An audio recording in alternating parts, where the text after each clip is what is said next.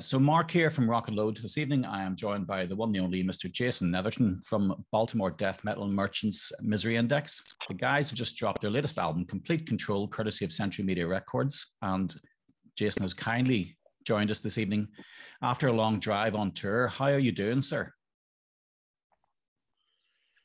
I'm doing okay. Just tired.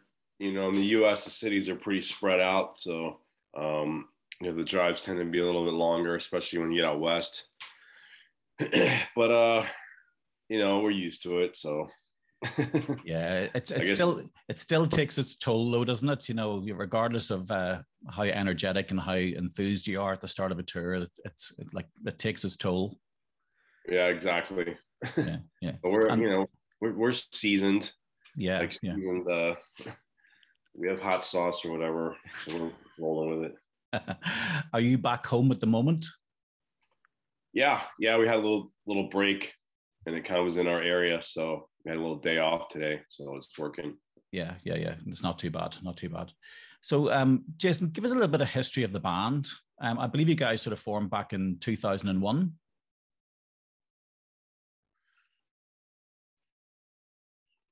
Yeah, that's for the band in 2001. That's when we recorded our first demo called Overthrow.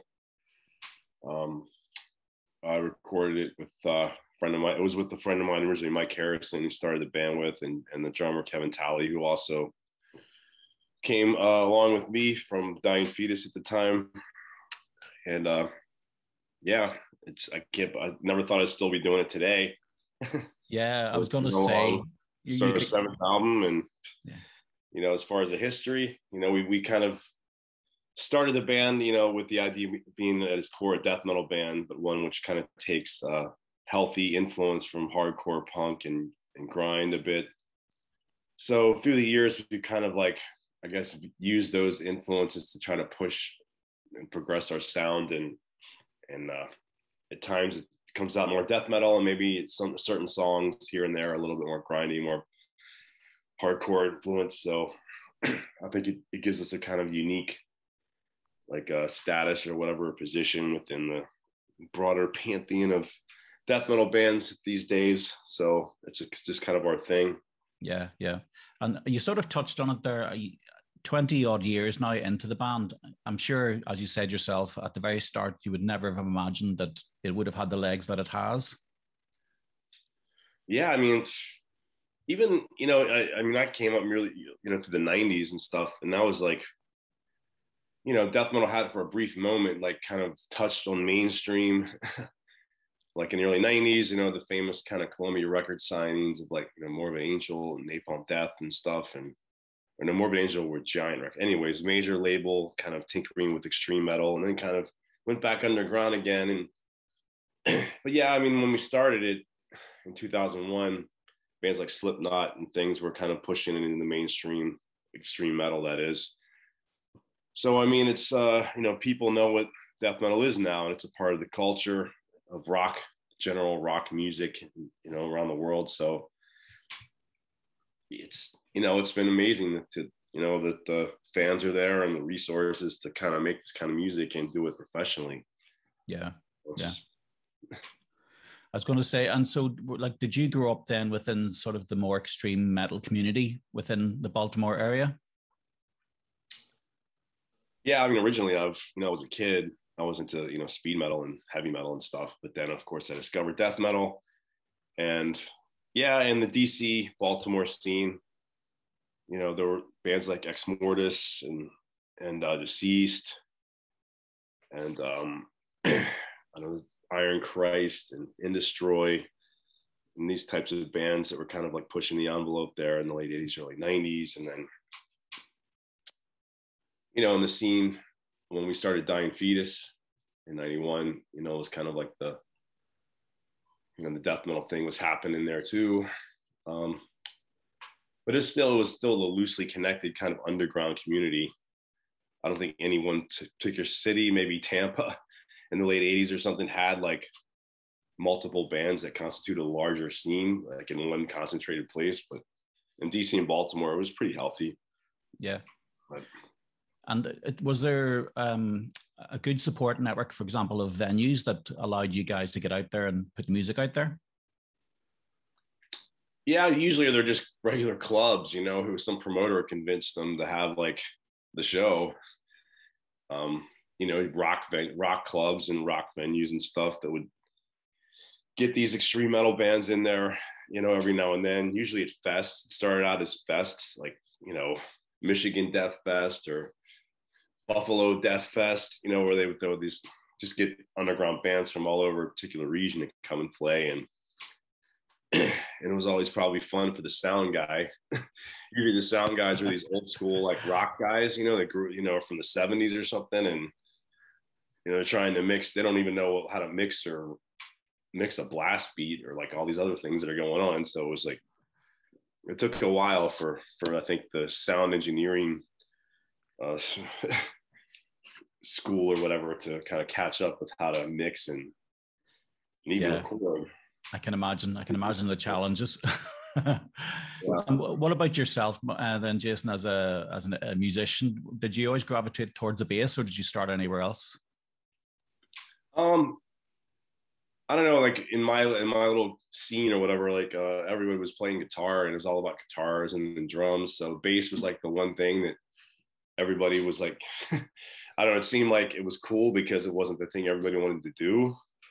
And I was kind of sold on it because Steve Harris, you know, from Maiden, kind of made it like a prominent thing. Like he was always up front, major songwriter, the bass was audible and always like doing something cool in Maiden. So that kind of made it cool too for me. So that with that in mind, I jumped into it and started learning Maiden songs and never looked back from there.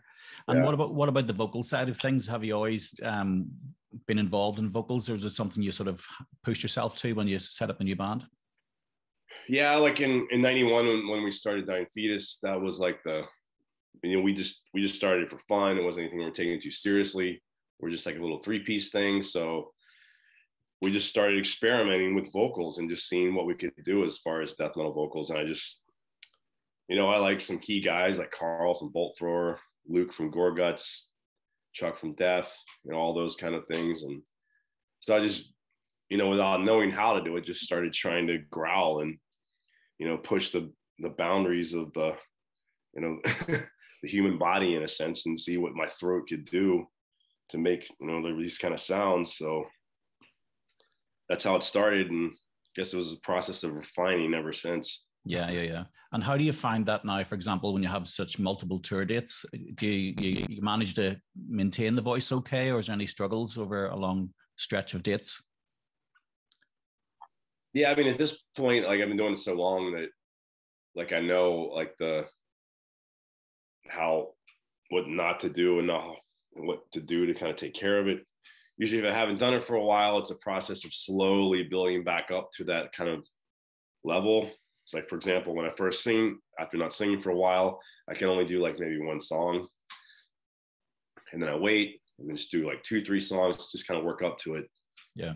And then it's like, once you're on tour and you're doing it every night, it's almost like talking. It's like, it's like second nature, just singing, I guess. And obviously the latest album just recently dropped. There is a seriously powerful collection of songs. How do you guys sort of see your evolution of sound over the years? Obviously, you constantly trying to push the boundaries with every new album you guys bring out. So how do you feel the new album sits in comparison to the back catalog? I guess it's probably the most perfect representation of like, I don't know, what we've been trying to do the last 10 years, I guess. The 2 albums before it, Rituals of Power, it's kind of a mix of Rituals of Power and the one before it, The Killing Gods. In a sense, it balances the death metal most evenly, I think, with the hardcore and grind influences. And we also have the kind of melody in there we've been kind of messing with a little bit in the last few records, in hints of it in spots where I think it provides some like nuance to the songs to make them more interesting. And it just, we have a certain vision, and we, you know, this lineup's been stable for 12 years now. So I think it's just the most solid sort of representation of our collective vision. We all write the music, you know, in the sense that Like I wrote 3 songs, Mark wrote 4, Darren wrote 2, and Adam, our drummer, also has a key writing credit for all this. So it's very much a band representation. It's not, the burden of songwriting isn't on one person. So all those kind of varied influences are kind of on there.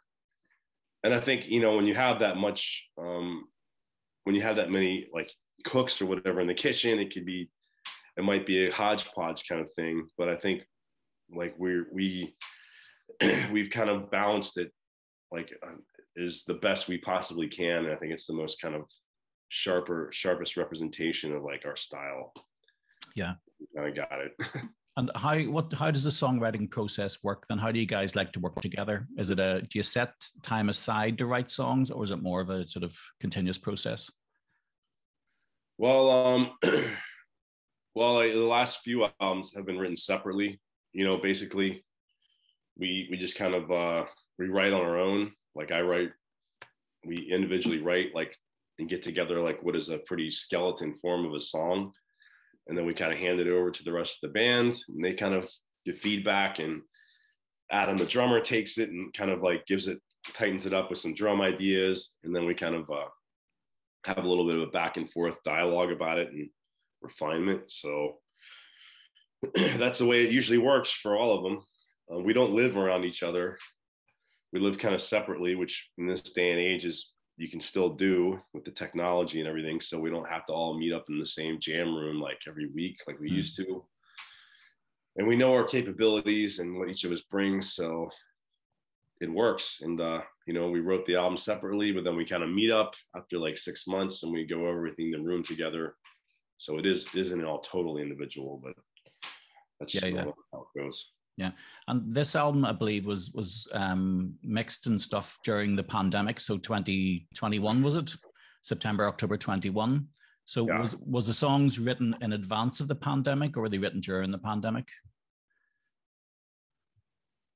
Let's see. The pandemic for us, we were on tour actually. We were out with Napalm Death in Europe in February, March of 2020. And the pandemic started like literally Europe shut down the day after the last day of tour. I think it was March 7th.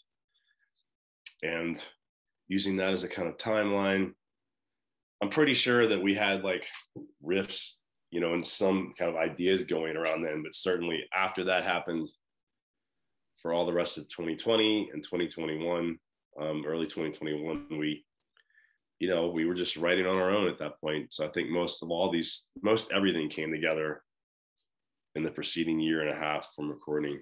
Yeah, yeah.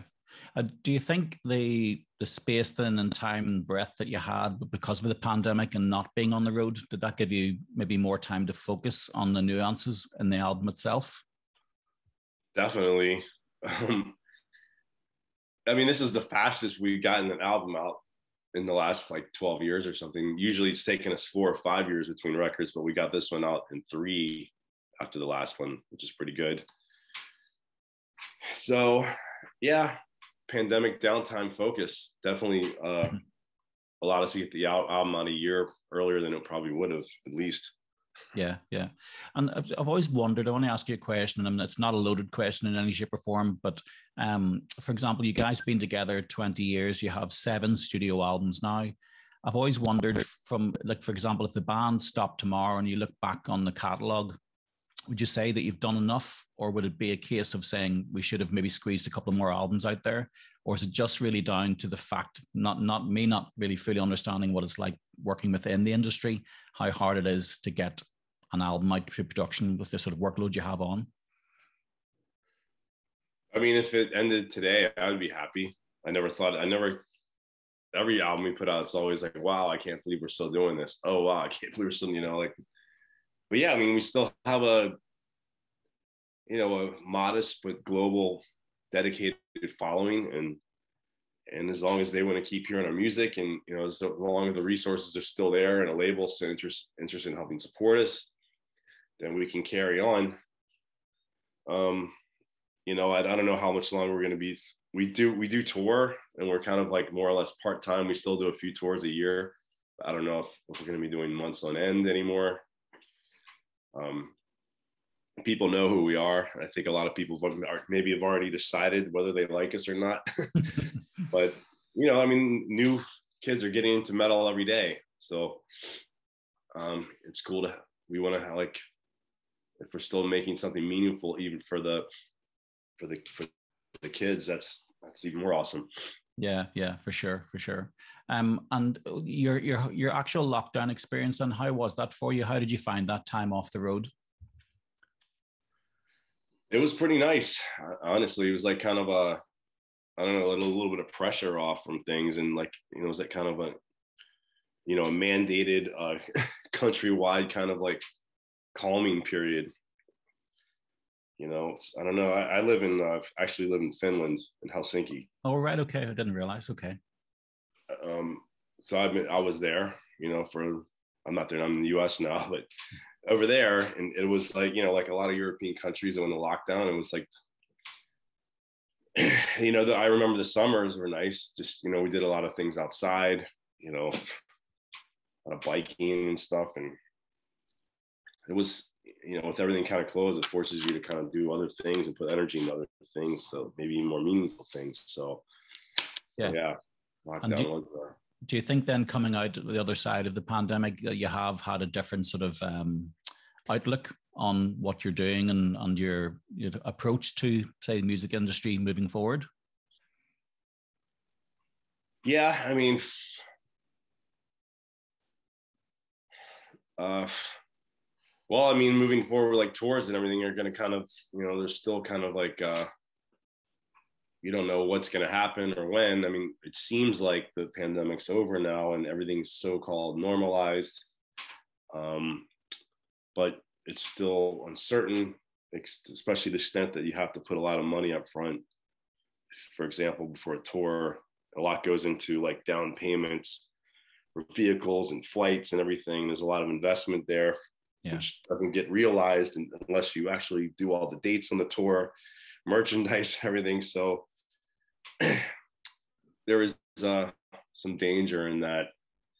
But if, you know, things, you know, there's also the issue with Ukraine and the gas prices and things like that, which are getting to the point, you know, which are causing ticket prices to rise and merchandise prices to rise. And there's only so far, you know, the metal dollar or the metal euro or what have you, or pounds can be spent on, you know, under certain conditions. So it really depends on, you know, there's a lot outside of just the culture industry, like it kind of shapes what is and isn't possible. So yeah, well, hopefully, you know, things get better and stabilize. That's all we can do is like, yeah.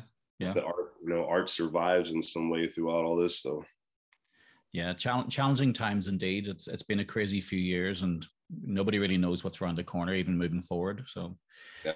And regarding like yourselves and your genre, it's obviously quite niche. Over the years, have you had the battle for your place with record labels, for example, to let you guys do what you do? Yeah, I mean, yeah, in our scene, we have been on a few labels. We're on Relapse in the US, and then most recently on Season of Mist, French label. And I find that the labels, I mean, you know, they give you totally free reign creatively. I don't think there's any, at this level, there's no meddling or anything or suggesting or anything from the labels as far as like what you do. They appreciate what you do, and even though it's a kind of a, you know, extreme kind of transgressive type of music, I think when they sign you, they understand that, and we do have free reign, and we've always felt compelled to express ourselves lyrically and musically how we do. So yeah, thankfully they've all been supportive, and we haven't had any issues. And the likes of the guys who you worked with for recording and mastering, etc., Will Putney and Jens, are those guys you worked with before, or did you like to mix it up with each album? We've tended to go here and there. We've used different producers through the years. We used Kurt Ballou from Converge. He did Traders back in 2008. And we used Right Way Studios in Baltimore for the following 2 records, Heirs of Thievery and Killing Gods. But in 2019, that's when we tried something different. And that's when we used Will Putney the first time. He mixed and mastered that one. This time around, we just use Will for the mixing because we really liked some of the mastering work. Did a test from Matt Jens. Fascination Street did a test master for us, and we really liked it. So we decided to have them master it this time around. Yeah. But, we're never really locked into a particular engineer or producer or what have you. We're pretty open to. We'll just see where we are and what we feel like, and the next time it comes around. And Yeah. And as far as a time in the studio, then do you guys experiment much with your sound when you're in the studio, or do you tend to have a very clear vision of what you want by the time you get there? Yeah, it's pretty refined at this point. A lot of the stuff because we're separated out, we each record in our own locales, and even our guitarist Darren, he records. He has a home studio where he records everything. So does Mark.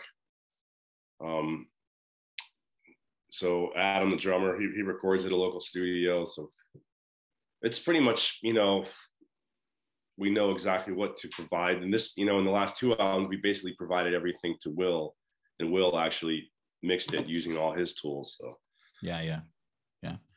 And you guys are just currently on tour at the moment with Origin, then, isn't that right? How many dates have you got left? We got 3 left. 3 left, yeah. And what's on the cards next? I know you have a number of European festival dates as well over the summer. Yeah, that's coming up in a month. We're going to be coming over for a festival outside of Berlin called Protzen, and then the next day we're flying to France to do Hellfest. Yeah. And then August is a big festival. I think we're doing like 6 or 7 over 3 weeks there, plus some club dates. So yeah, do you try and mix in a couple of sort of headline dates for yourselves in to make it worthwhile during the time of doing those festivals? Exactly. The festival is the main reason we're there, and a lot of other bands are also doing the same thing. So the club dates between festivals are always kind of a tricky thing to pull off. Yeah, I can imagine. You're not really on a tour, and there's not really tour packages, so bands are trying to get random headlining shows during the week. So there's a lot of competition for those dates, and sometimes they're better than others. But we have a good booking agent, and they're kind of teaming us up with other bands that are doing the same thing, so we can kind of make it work. So it must be a crazy time at the moment, though, because every single band at the moment is vying for space on the road. The club dates, and I see a lot of bands doing co-headline tours just to really make it work. Yeah, crazy. Yeah, it's mega saturated in the U.S. right now, and I think it's hurting all the tours in a sense. Yeah. And how do you like the? We were just in Montreal like a week and a half ago, in there. Oh, sorry, go on ahead. What a glitch. Oh, yeah, we're just in Montreal a week and a half ago, and they were telling us that there's a metal show every night of the week, and sometimes two on the same night. Yeah. I mean, big package stores. So yeah, absolutely. And we'll see. How do you feel about the festival slots versus, let's say, a headline slot? Do you like those festival slots, sort of playing in front of crowds that aren't your own, or do you prefer the headline slots when you have your own guys in front of your own fans? They're both cool for different reasons. The whole festival thing is like, it gives an opportunity to get on a big stage and play in front of thousands, and it's a great feeling.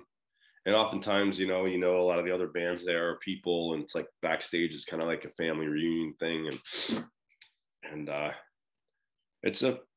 both equally cool for different reasons, I guess. Yeah, yeah.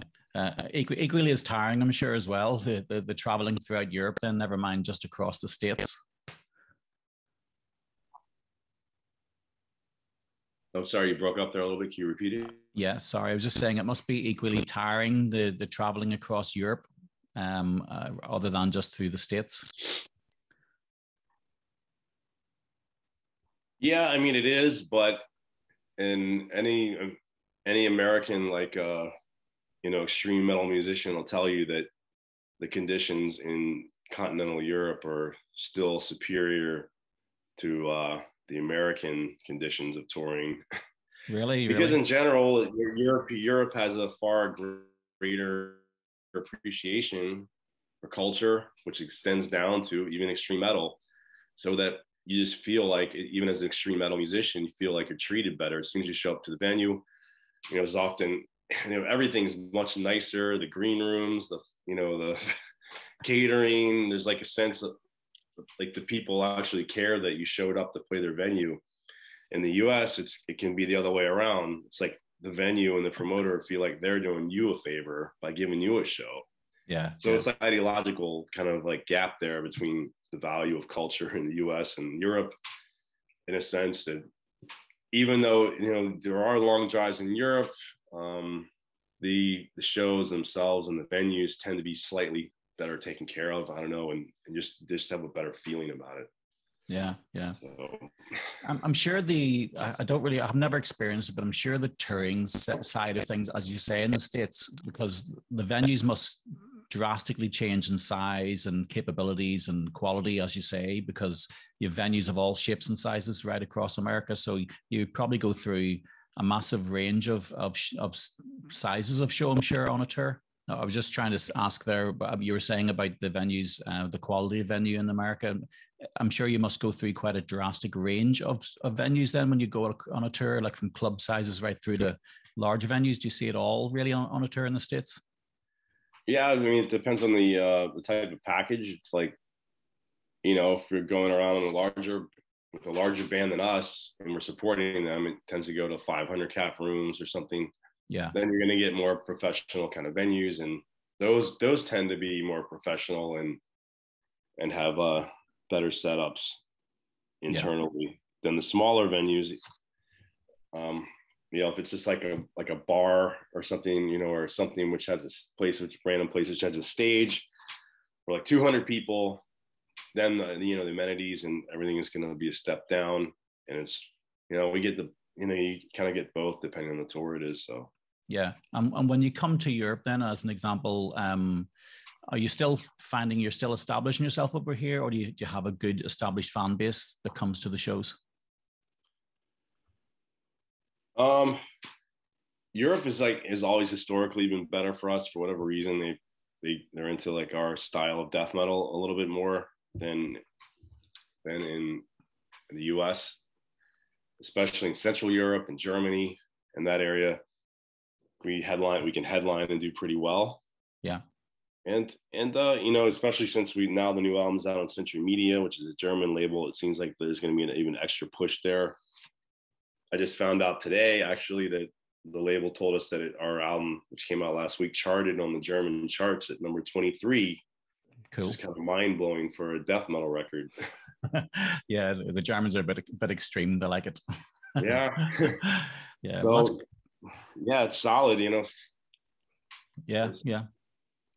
Okay, well, look, Jason, thanks for your time, man. I really appreciate talking to you today. And obviously, I apologize for dragging you out of your bed if you've been traveling all night. Oh, it's no problem, Mark.